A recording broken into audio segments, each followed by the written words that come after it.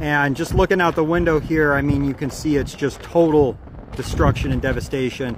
This fire flattened basically the whole city. We can't even get over into the main part, but you can see all the power lines are down here, and the fire just came rushing down the mountain. I watched it, and there were hurricane force winds that were pushing behind it.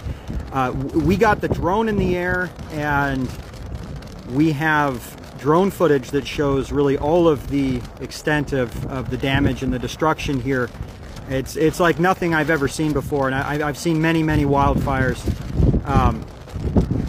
But yeah, we have very limited cell reception. We have no power. They're shutting the water off tomorrow, is what I was told. There's no fuel, so we're trapped here, and there really isn't a whole lot we can do about it at this point. There is a place I can hike to, which allows me to upload content. So I'm going to try to get that drone footage and some of the footage on the ground that we've done. Stay tuned.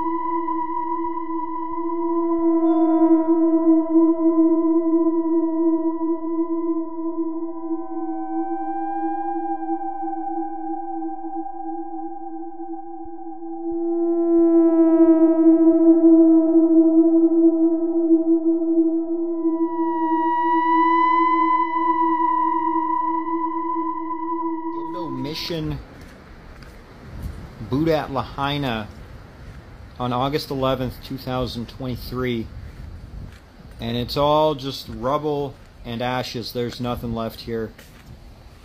This fire burned all the way to the ocean, and we're making our way to Front Street.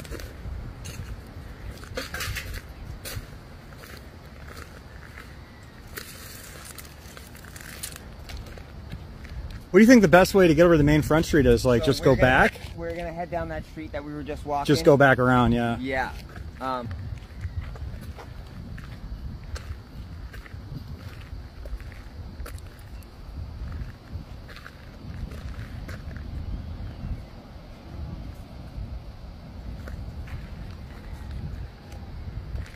All of Front Street is totally destroyed. So I'm going to take a look at that. I wanted to live stream this, but it's not, there's no mobile connection, so I can't, but I'll upload it as soon as possible. Somehow this propane tank has survived. There must not have been anything in it.